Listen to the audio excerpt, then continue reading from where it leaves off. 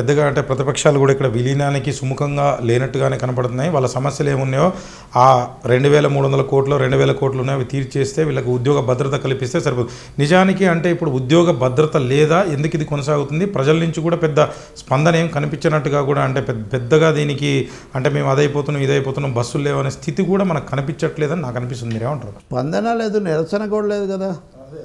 అంటే నిరసన కూడా లేదు కదా. ఎందుకు ఎంత చేస్తున్నారు, మాకు అన్యాయం. అదే ఆసుపత్రి దగ్గర జూనియర్ డాక్టర్లకు పేషెంట్లకు వచ్చిన ఘర్షణలు అనేది ఇక్కడ ఏం రాలేదు కదా. సో ఆర్టీసీ వర్కర్స్ పట్ల ఒక విధమైన సింపతినే ఉంది. ప్రభుత్వం ఎందుకు ఇంత మొండిగిపోతుంది, ఎందుకు సాగదీస్తుందని, చావుకు పెడితే లంకనానికి వచ్చిందని ఏ సమయం పోరాటం పెట్టినా మనం బోల్డ్ పెద్ద పెద్ద కోరికలతో మొదలు పెడతాం. అందులో వాస్తవికంగా సాధ్యమైనన్ని సాధించుకొని మిగిలిన వాటి మీద లిఖితపూర్వక హామీలు, కొన్నిటి మీద మౌఖిక హామీలు తీసుకొని మళ్ళీ పోతుంటాం. మళ్ళీ ఒక 2 ఏళ్లకో ఇంకోసారో పోరాడు. ఇదే చివరి సమ్మె కాదు, రైట్. అలాగే ఇదే చివరి ప్రభుత్వం కూడా కాదు. ఇదొక జీవితం ఆగదు, జీవనం ఆగదు, రంగుల రాట్నం ఆగదని ఈ పోరాటాలు ఇవి కొనసాగుతూనే ఉంటాయి. ప్రజలు ఎప్పటికప్పుడు తమ హక్కులు, తమ సదుపాయాలు, జీవితాన్ని కాపాడుకోవడానికి పెనుకులాడుతూనే ఉంటారు. చాలామంది అంటుంటారు ఆర్టీసీ కార్మికుల సమ్మె వల్ల సామాన్య ప్రజలు పడే సమస్యలు చూడండి అని. వాళ్ళు సామాన్య ప్రజలు కాదా? అది మనం చూడాల్సింది. వాళ్ళు సామాన్య ప్రజలు కాదా?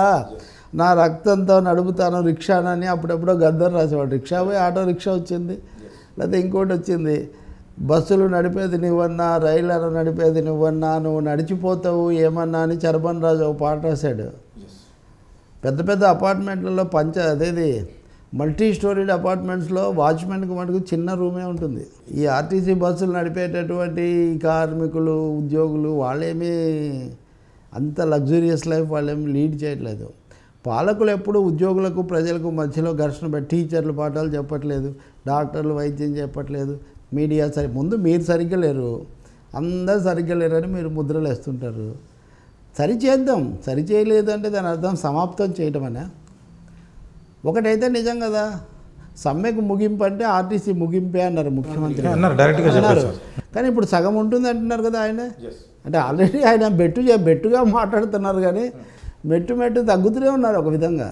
కాకపోతే మాటల్లో తగ్గట్లేదు, పైగా అవసరాన్ని మించి కొంచెం వివాదగ్రస్తంగా, కొంచెం అప్రజాస్వామికంగా. ఫైనల్ పులి స్టాప్ చెప్పండి రవి గారు. అంటే దీనికి 5000 కొంత బస్సు సరే ఇస్తే ఇవ్వనండి, ఆ 2000 బస్సులు ఏవైతే ఉన్నాయో పాడైన బస్సులు ఉన్నాయో ఆ జాబ్ హోల్డర్స్ని వాళ్ళకి పెట్టుకొని నడిపిస్తే బాగుందంటారా?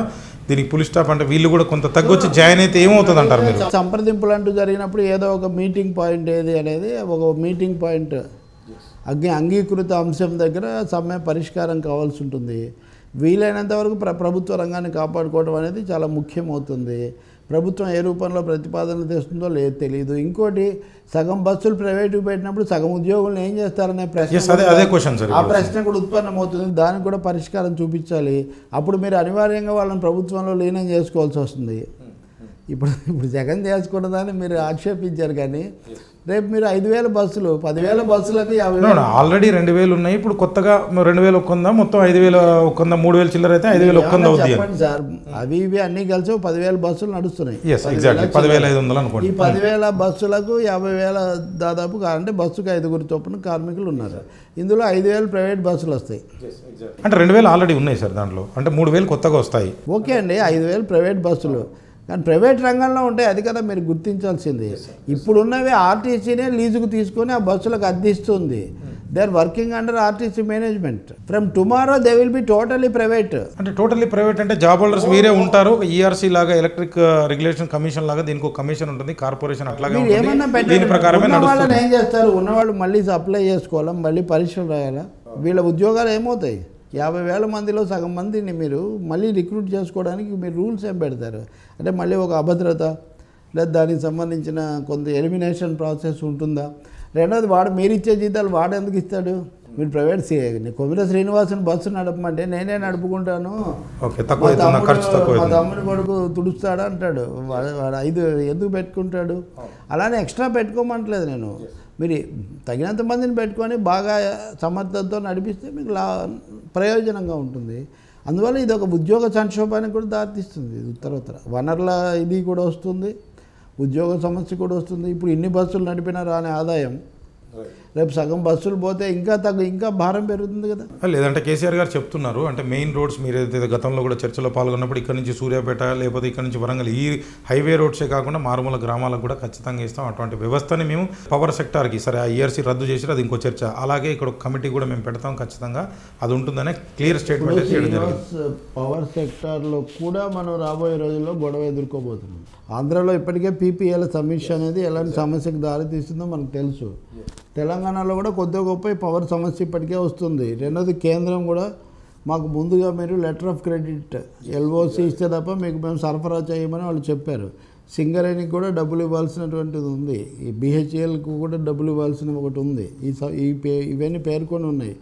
అందుకనే ఇదేదో తారక మంత్రంలాగా వెంటనే పరిష్కారం అయిపోయింది అనుకోవడం అది సరికాదు. రెండవది ఉపాధి ఎట్లా ఇవి ఉన్న వాళ్ళకు వీళ్ళ బకాయిలు పాతవి హామీలు వీళ్ళని ఎలా రీఅడ్జస్ట్ చేస్తారు, ఇది ఒక జాబ్ క్రైసిస్కు దారి తీయకుండా ఎలా ఉంటుంది అనేది ఒకటి. మీరన్నా చివరిది లాభసాటి రూట్లో వాళ్ళు ఇష్టపడతారు. ఇప్పుడు మీరు ఆంధ్ర ఉమ్మడి రాష్ట్రంలో రాజమండ్రిలో విమానాశ్రయం ఎప్పటి నుంచో ఉంది. ఎన్ని విమానాలు నడిచాయి, వాయుదూత్ అది ఇది పెట్టారు, ఎందుకు మూసేశారు? లేదు కాబట్టి ప్రభుత్వమే మానేసింది. అటువంటి ప్రైవేట్ వాడు ఎక్కడ నడుపుతాడు? కాబట్టి మీరు వారు అంటున్నారు మేము ఒక ప్యాకేజీ పెడతాం, ఈరోజు లెక్కలు కూడా ఇచ్చారు. 10 లాభాలు వచ్చే రూట్లు పెడితే మేము 20 నష్టాలు వచ్చే రూట్లు పెడతామని. వాడు 10 నడుపుతాడు, వీలైతే 15 ఇక్కడే నడుపుతాడు.